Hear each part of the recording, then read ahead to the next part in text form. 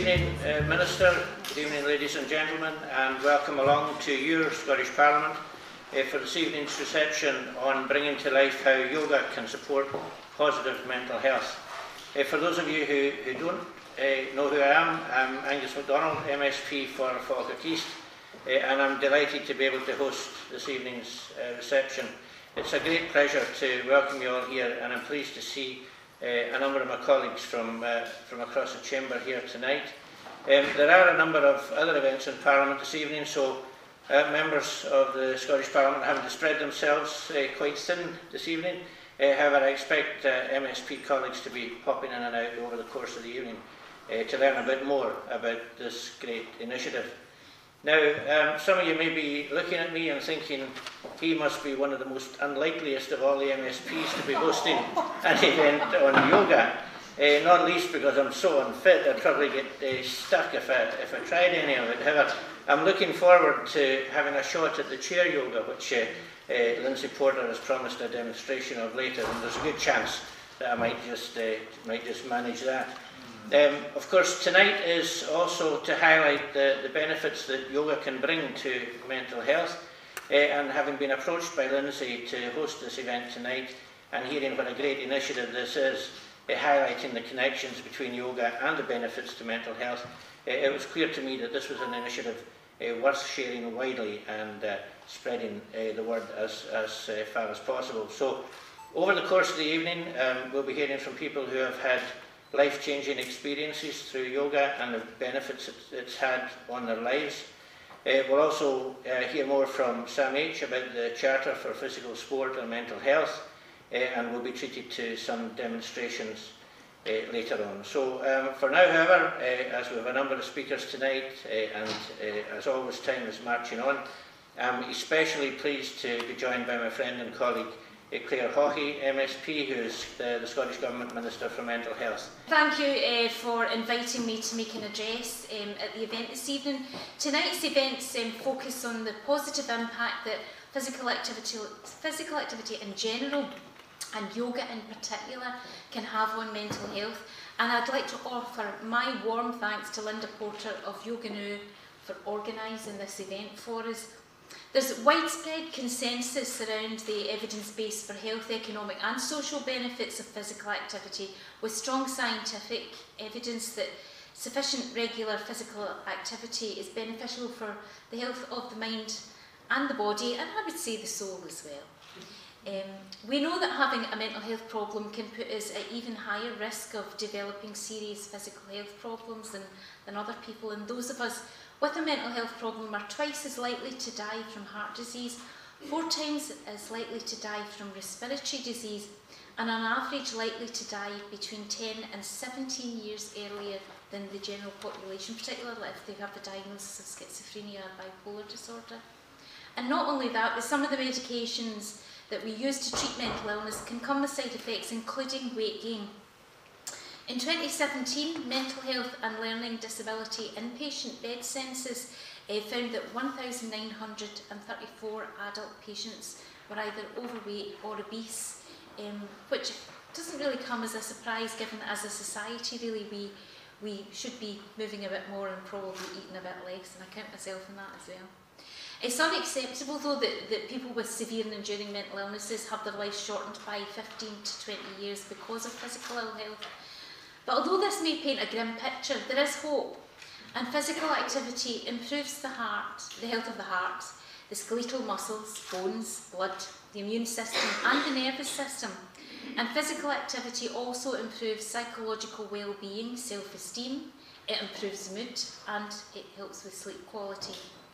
Physical activity also reduces the risk of depression and cognitive decline in adults and older adults.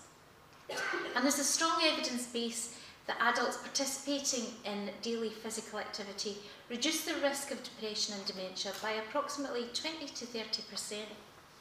Now, our vision is of a Scotland where more people are more active more often, and in part because being active is good for your mental well-being. And recognising the clear links between physical activity and good mental health, the Scottish Government awarded £992,000 to SAMH in 2016 for a 3-year programme to provide physical activity interventions for individuals with mental health problems.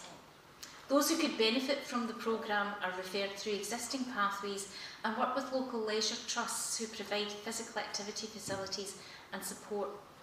And the programme helps to improve the physical and mental health of people experiencing physical and mental health challenges, and this in turn helps people to live longer and healthier lives through increased levels of physical activity.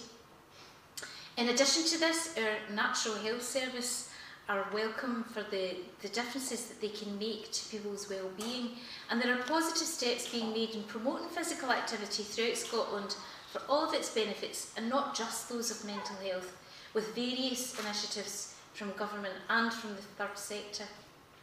This week not only sees this event introducing us to the benefits of yoga on mental health, but many other events celebrating Scottish Women and Girls Week, Women in Sports Week, 2018, and lots of my MSP colleagues are taking part in various events across the country, various different types of sport and activity.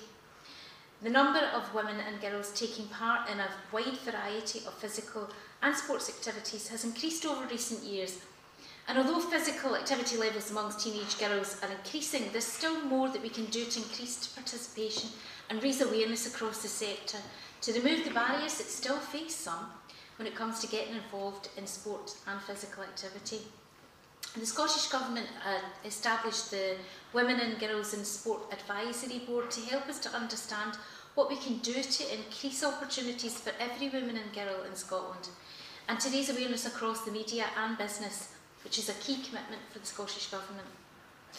I'd like to thank Angus MacDonald, MSP, for sponsoring this event, Linda Porter for proposing the event, and the other speakers who will be addressing you throughout the evening, Agnes Houston, MBE, John Arthur, Katie Boyle and Robert Nesbitt, for the time and energy that they've put into creating this event for us. And now I'd like to hand you over to Linda Porter. Thank you. So I've been harbouring this vision for about 12 to 18 months of this event, and you've helped make it reality this evening, and that's a really special moment that I just have to breathe in. And it's an interesting one because it's hard to imagine that 5 years ago I was on business out in India with the bank I was working for at the time, and I would never imagine that 5 years from then here I would be bringing a little bit of India into Parliament, because that's where yoga originated from, and just bringing it into Scotland and Parliament and talking about it. But here's the thing, just like our mental health, everything can change in an instant. And that for me is the importance of this evening, that it's about us all sharing, experiencing and celebrating yoga, because yoga can be one of the things that we all have and you have in your toolkit that can support you in your mental health.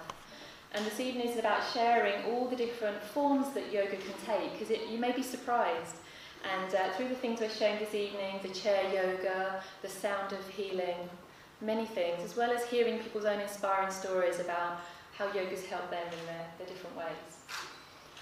So I'm firstly going to invite Katie to come up. Now, Katie is going to come and start by sharing with us a meditation. So you can do this comfortably standing, or if you would like to sit, you are more than welcome. And my invitation to you is to, through the meditation, just allow these moments to, whatever day you've had, whatever discussions you've had today, give yourself this opportunity to let all of that slip away from you so that you can really come and feel grounded. And more than anything else, just be in this present moment. So we'll just dive right into the meditation. And I invite you, as a way of coming into the session, just to make yourself comfortable. So you can remain standing or seated. Just finding that position where you feel that you can remain alert but relaxed. So not rigid or slouching, but somewhere in between. You can keep your eyes open or have your eyes closed. And if your eyes are open, just rest your gaze at a point in front of you. Your eyes are soft, slightly unfocused, and letting the images in your peripheral vision come in. Relax the muscles around your eyes. And now feel your spine lengthening, and that connection upwards to the ceiling and up to sky. The back of the skull in line with the low back, and then feel your legs, your feet, whatever parts of the body connecting down, rooting you down into the floor, into the earth. Yeah, so I've got 5 minutes to tell you, and it's, you know, I've had quite a long time on this planet already, so to encompass that in 5 minutes would be hard. But the Minister touched on it. I come from an area, Edinburgh, about 1.5 miles, maybe 2 miles from here, where the average life expectancy for a man is 62, okay? That's the reality. Most of us are aware of adverse childhood experiences now, how that can lead to a shortening of your life, how you're much more likely to end up in addiction or other mental health problems. I came into a family there was 3 before me. The oldest one was 4.5 when I was born. So I came into a family that was 4 of us, under 5 years old. My dad was a heavy drinker and a gambler, and it was crazy. There was so much violence in the home, there was violence in the streets, there was violence in the school. And I kind of grew up with that. I think I came down the birth canal anxious. I get a picture of myself almost like something for Family Guy, you know, this wee kid coming down the kind of birth canal screaming, I'm not coming out, I'm not coming out. Because the world I was coming into was absolute madness. It was crazy. And I think I had to develop in ways that helped me cope with that. And I did, and it was crazy. And I became violent, I became, in a way, protecting myself. And I didn't know it because I didn't know anything else. That was my life. That was normal to me. And I grew up and I found alcohol at the age of 11 and other drugs by the age of 15. And they worked. They worked for me. I thought it was the feelings that alcohol and other drugs gave me that I loved so much. For the first time in my life, I didn't give a damn about what anybody thought about me. You know, I was constantly worried about what people thought about me, and I was nervous all the time, but I didn't know that, and alcohol seemed to take that away from me. Yeah? So I thought it was actually the feelings that alcohol gave me, that feeling of empowerment and stuff. And on I went, and I got involved in gang fighting, I got involved in a whole lot of stuff, and I was alcoholic by the age of 18. I did 2 hospitalisations for alcohol poisoning by that age. So I did what most of the guys in my area had done when they tried to get away from it. We joined the army. And it was the height of the troubles in Northern Ireland, so I was almost immediately kind of sent over to Northern Ireland, and it was the worst year for violence in Northern Ireland. And the army itself at that time was quite violent. So all that kind of stuff, and I was self-medicating with alcohol and other substances. I kind of finally got round to getting into recovery about 38. I was 38 years old. By that time I had a couple of kids myself, and I was in the right state. I found Alcoholics Anonymous, or they found me, and then Narcotics Anonymous, and that was a great help. I relapsed a few times, but I finally got into recovery, and my life changed. I knew I wasn't stupid, but I left school at 15 with no qualifications. I read avidly, I was a debater, I was part of the Anti-Vivisection Society when I was 15 years old. You know, so I had this mind, but I had nothing to back it up. I got into recovery, went to university and trained as a community educator, loved it. Became a campaigner for a lot of different things. And on it went, and I got well for a while, and I got jobs, and I ran a voluntary organisation here in Edinburgh for many years. And then about 5 years ago, a number of things. My mental health hadn't been brilliant, but it was stable. Let's call it stable. I'd had help through various quarters. And then about 5 years ago, a number of things happened, as they do.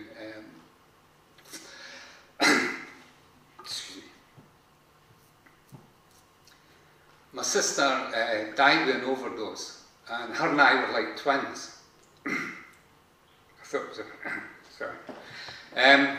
My brother-in-law was diagnosed with Alzheimer's. My best friend had cancer. He had a cancer diagnosis, and one of my ex-partners killed herself, all within a relatively short space of time. So I was back into meltdown. I didn't pick up drugs again, I didn't pick up alcohol, but I was in a bad state. And at that point I met Edinburgh Community Yoga. I'd been a founder member of the the Serenity Cafe here in Edinburgh. I've been a community activist for the recovery community in Edinburgh and in Scotland, and I found yoga. I'd been to a couple of classes before at like leisure centres, but it didn't really do the damage. But when I did it with these guys, they explained it to me, and we did pranayama and we did yoga nidra, all that stuff, and it just hit me like that this was the real deal. And at the same time I met my teacher, who's my teacher now, Krishna Srikumar from India, and I loved it, and it helped me tremendously. It stabilised me. And just as I did there when I was nervous, I was able to use the breathing techniques, use the meditation to kind of calm myself down, the physical exercise. 20 odd years I had chronic back pain. I've had asthma since I was diagnosed in my 20s, something like that. Since practicing yoga and getting into it every day, my back pain has gone. Yeah, I've not used the inhaler for like 3 years or something like that. But more than that, what has happened is I started to feel whole again. I started to feel, you know, that I was connected to something greater than myself again. And so, with encouragement of other people, I wanted more yoga for men. And my mate up there, Mick, from Glasgow, who ran classes for yoga for men, we wanted more working class men doing yoga.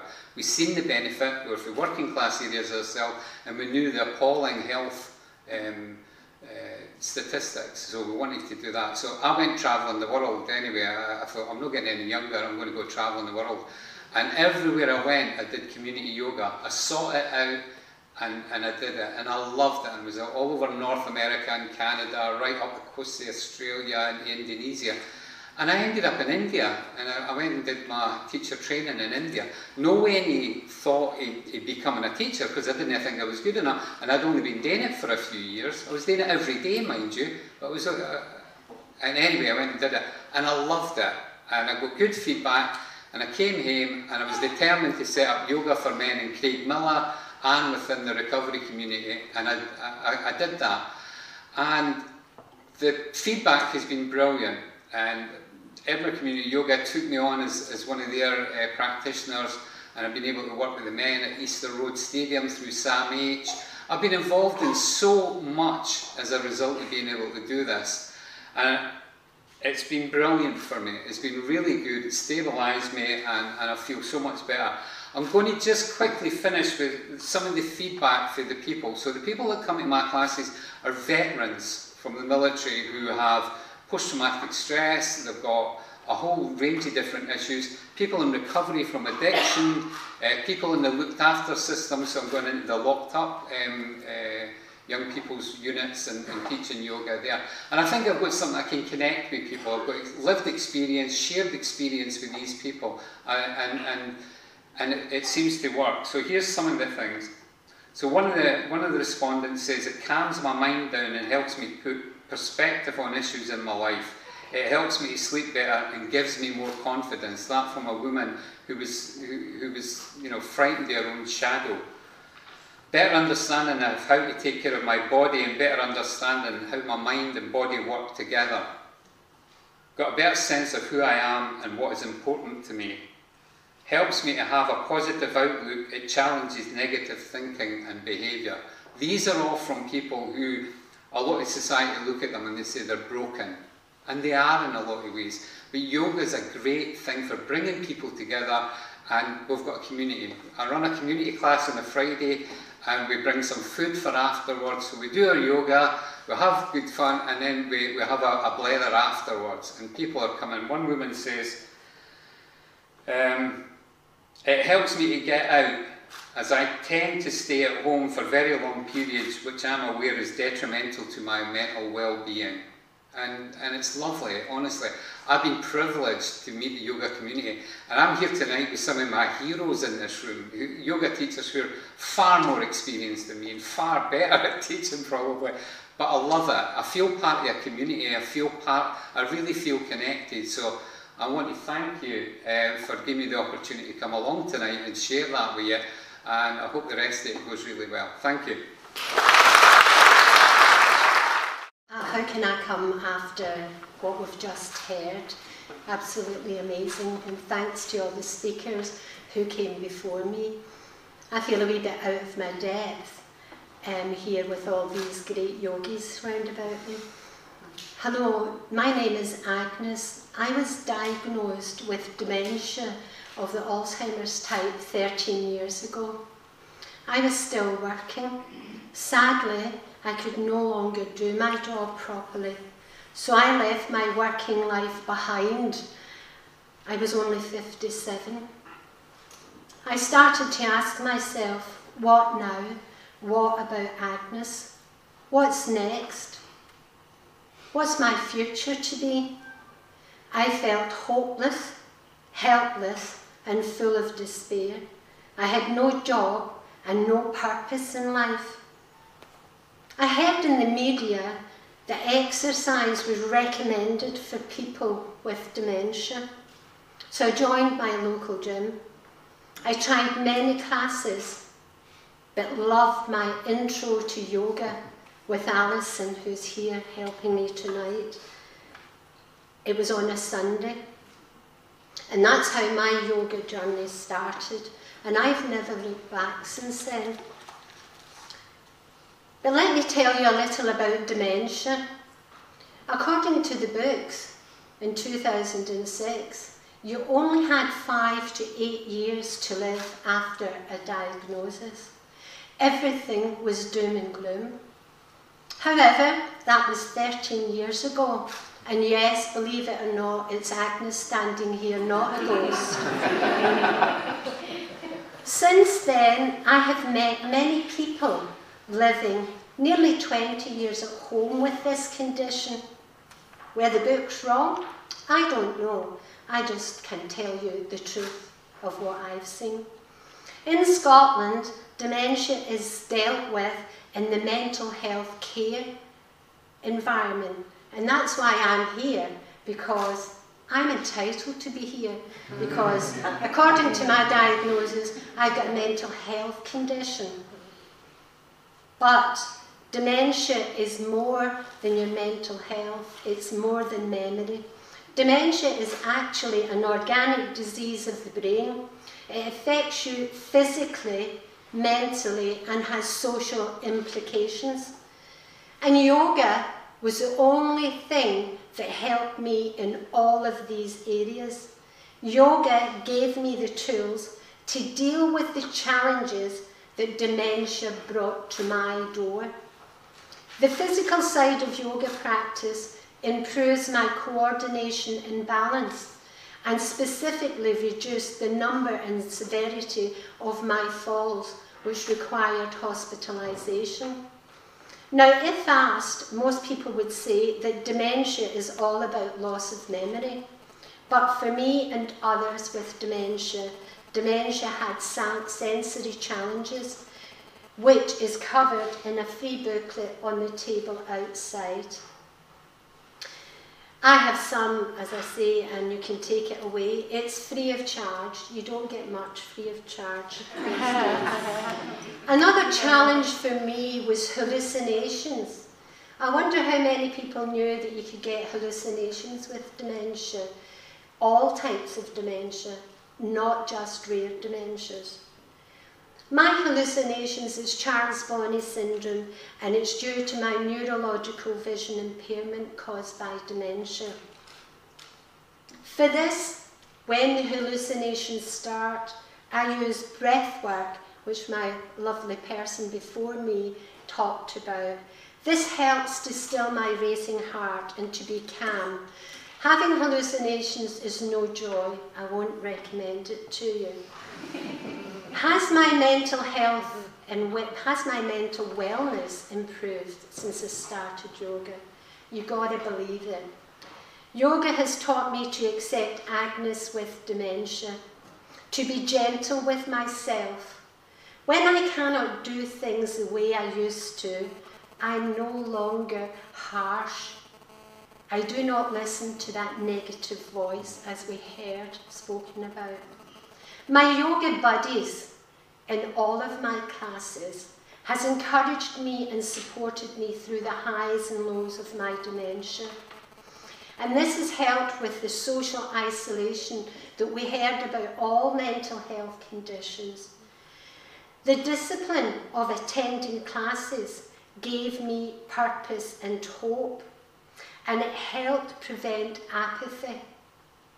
It was so easy to sit in the house thinking, poor me, poor Agnes. And apathy can be a big issue with dementia. Dementia can cause anxiety and emotional issues as well. Yoga breathing that I learned helped me with this. Breath work, we all breathe, but it's how you breathe that makes the difference. It also improved my respiratory issues, which I happened to come along with my dementia as well. And I was recently in hospital with pneumonia, and a hospital physio said I was the first person she had met during all her physio training who had done breathing properly. She then went on to ask me to come and talk to the physios in my local hospital about yoga, dementia and breath work. So this reduced my stay in hospital. So it does save money. And not many people. Is the health minister still in? Having dementia badly affected my sleep pattern. And please believe me, I'm no special person with dementia. I'm speaking for a lot of people that would stand up here and tell the same story. Sleep pattern with frequent insomnia, hallucinations is quite common with dementia and a nightly affair for me. Guided yoga meditation, mindfulness supported me to sleep better and deal with these long dark hours before the dawn would hit. Quite simply put, yoga is the best thing I have ever done for my mental and physical health. As dementia is more than memory, yoga is more than exercise. Namaste. I think if Agnes was saying about John, hard to follow John, I think I'm really struggling to follow John and Agnes. So, I kind of, when we were developing this and looking at this, I always knew that that was going to be the case. And for the first time in a long time, I'm glad that that's the case, because it's important that we share experiences, and it's important we hear those experiences and the impact that sport and physical activity can make on people's lives. And I also have to say, it's a joy to have worked with Lindsay. You yogis are the most amazing bunch. You really are, and the commitment that you have shown to the Charter is something to be very proud of and to actually celebrate. And that's hopefully what we're doing here tonight, is reflecting on the impact that sport, physical activity can have. And I wanted to share a few things with you. It won't come as a surprise to any of you that research suggests to us that the less physical activity that a person does, the more likely they are to experience low mood, depression, and tension and worry. It won't come as a surprise for many of you, because we hear about this, that 36% of individuals in Scotland don't meet physical activity recommendations. And we have to ask ourselves why that is. What's stopping us from actually engaging in something that can make a huge difference in our life that we are seeing here today? But it may surprise you that judgment and stigma still remains a key barrier to engaging in physical activity. And whilst we're doing lots around that and doing lots of work, we still have a long way to go.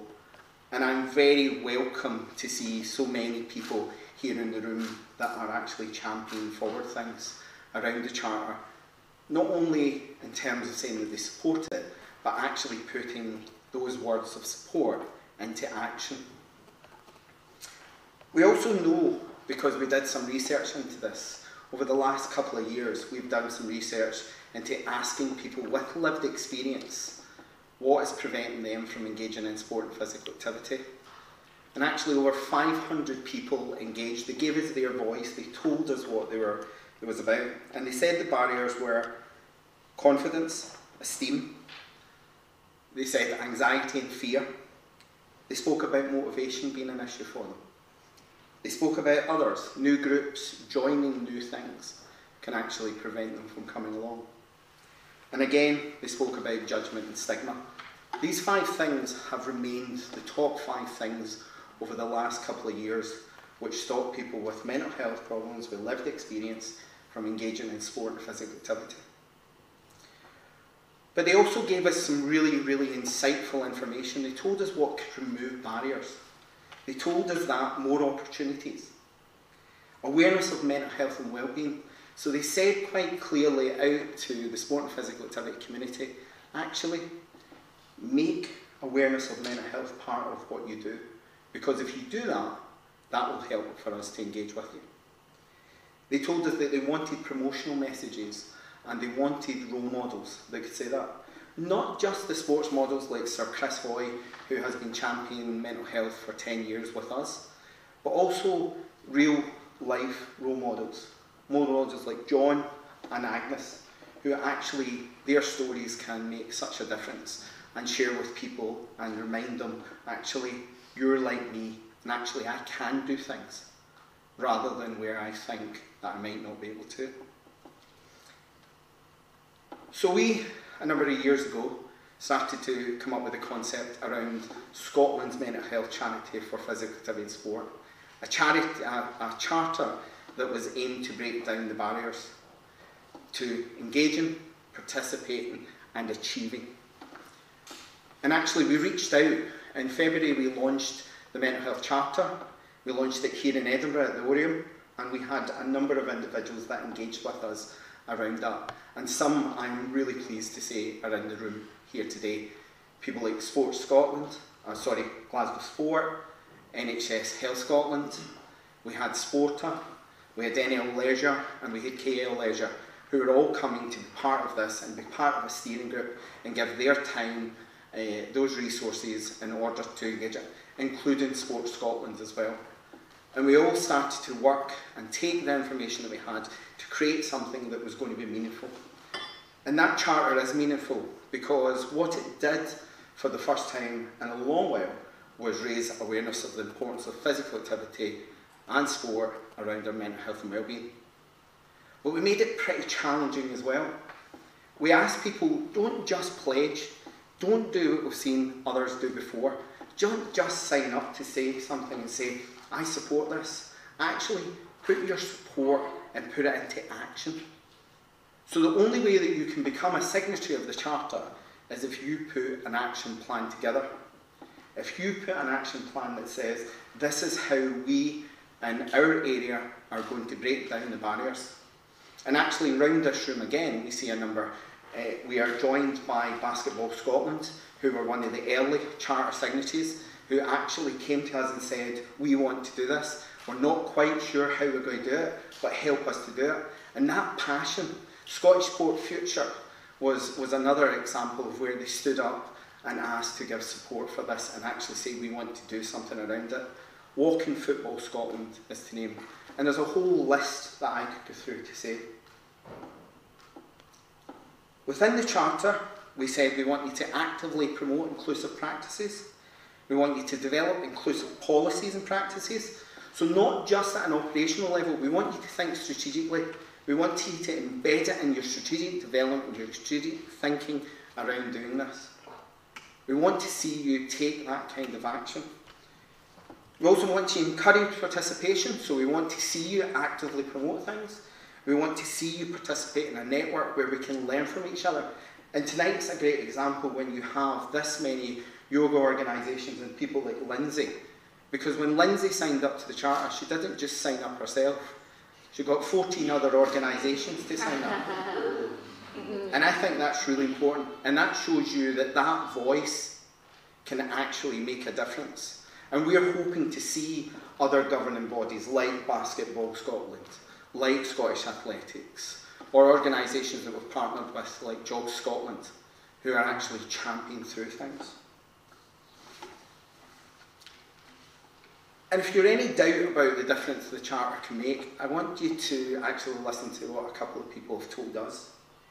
Removing potential barriers and increasing opportunities for people with mental health problems could have a positive effect on participation. It will help raise awareness, and I think it will make people more comfortable to come forward and try new things if it's spoken about. And if there was one message that they could give out, people would tell us things like, be reassuring, supportive, and work at everybody's individual pace. Train your staff members, and advertise the fact that you trained people to help with mental health issues become more active. Let it be known, let it celebrate the work that you're doing. But we also put some other things. We put some tools behind this to support people. So we put a mental health toolkit, we gave media images, everything like that, so that those messages could get out there. And many of you that have been looking at Lindsay's, for example, website will see some of those things already there. That actually sends such a strong message out to people that can be the difference. Jog Scotland has a fantastic example of someone who was part of one of their jogging groups. And because a particular jogging group promoted mental health and wellbeing, that person was trying to find a way back in, because in their life they had a really serious episode around their mental health that meant they got hospitalised, they really need support, they wanted desperately to get back in, but because they saw that that group was promoting mental health, it made it much easier for them to come in and take part in stuff. That's the difference that we can make. And if you want to understand the commitment across Scotland to the Charter, we set out 2 targets for ourselves. So we launched in February, our first target, because we often know that in the early part you get quite a lot of sign-ups. So we set a target of 50 signatures by the end of July. And then the following year, leading up to the end of July 2019, we wanted a further 50. We wanted 100 signatures across the sports body, from governing bodies to grassroots. We wanted those to sign up. That was our number. We thought that was an ambitious target. Today, we have 114 people signed up to the Charter. That shows you there is a commitment across Scotland within the physical activity and sports world who are really wanting to lead the way here, who recognise the difference that it can make. We heard the Minister speak also about some of the work that SAMH has done in a project called ALBA. Active lives become achievable. And on our steering group, as an individual who came through that programme, who volunteers as part of that programme, who's engaged in that programme, and who has been hugely supportive to the work that we've done. There's a chap called Craig. If you want to meet him, he's over here. He'll be very embarrassed that I've done this to him, but he'll love that. But Craig's a great example and a great ambassador for the impact that sport can have, the impact that you can have on people's lives when you create the right environment, you create it in the right way, can actually mean that people engage, they participate, and they achieve. And I asked Craig a number of weeks ago to give me a statement about what was the difference that being part of something that creates that environment that does it, and I want to leave you with this. Craig said, it's the first time that I experienced an approach where they worked and saw the person, that I am rather than my disability or my mental health problem. This approach gave me some of the self-esteem, inner belief again, rather than anger, resentment that I felt with other programmes I was previously on. Create the right environment, promote it the right way, put the right messages out there, make ourselves accessible, because of the difference that you can make in people's lives is shown here tonight. Thank you very much. So we've talked about physical activity, so now we're going to allow you to get into a little bit of activity, just in the means of stretching, so there are more refreshments outside, but in addition we're going to hold, and we invite you to experience some chair yoga. So we have some chairs over here, and I'd just like to say that chair yoga is designed for all minds and bodies, and you've probably got that message by now, but if you happen to have a suit on, whatever you've got on, chair yoga is going to be perfect for you. I don't think there's much else for me to say. I think we've heard it all from John, from Agnes and from Robert and Lindsay. We're really delighted to be here. What was just said about inclusivity, I think, is one of the most important things.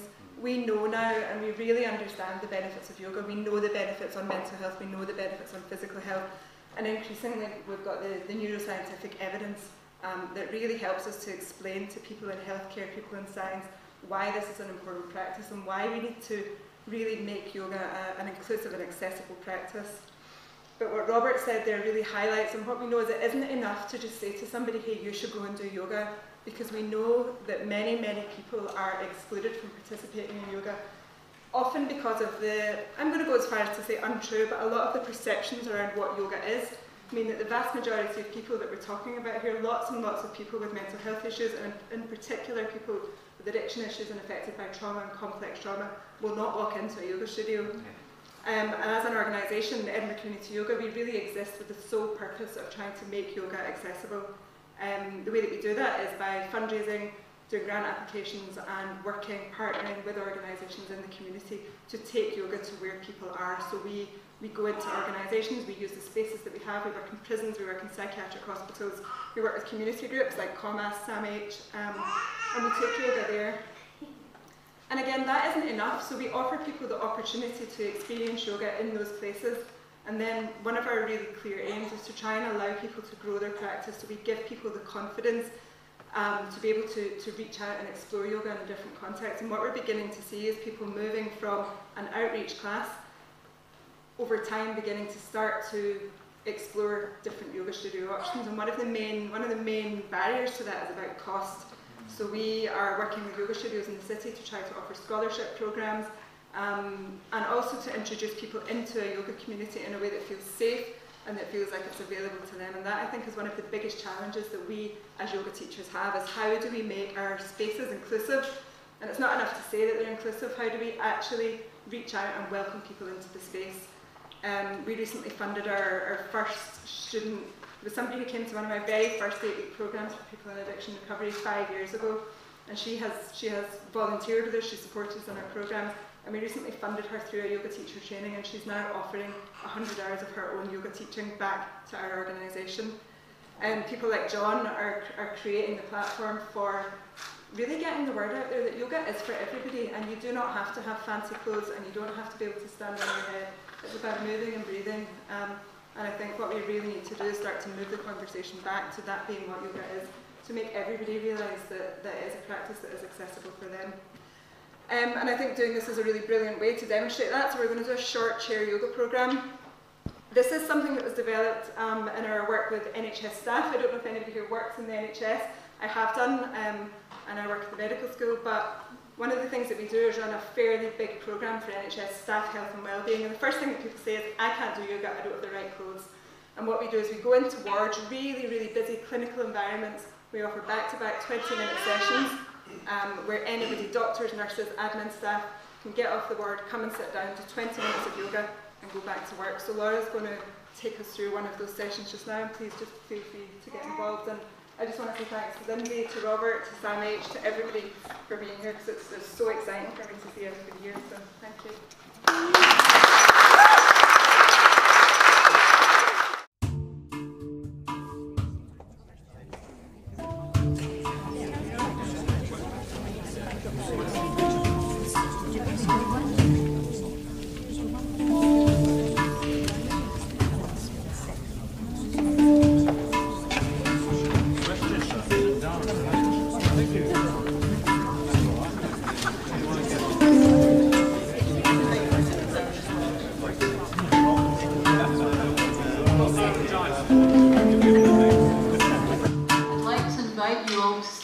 Taking 3 deep breaths, just relaxing, and every time you exhale, just let go and allow your body to relax even more.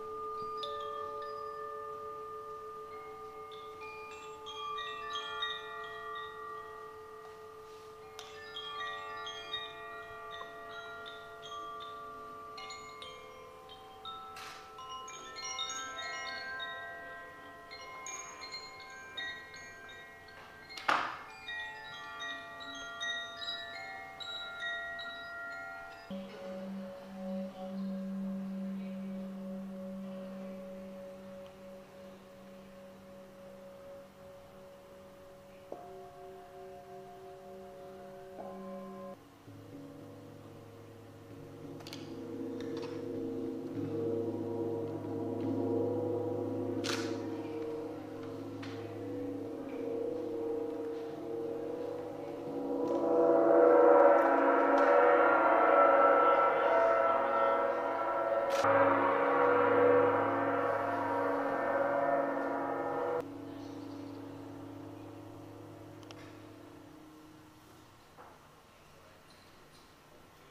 permission to you all to float home this evening and sleep really well in the knowledge it's really good for your mental health.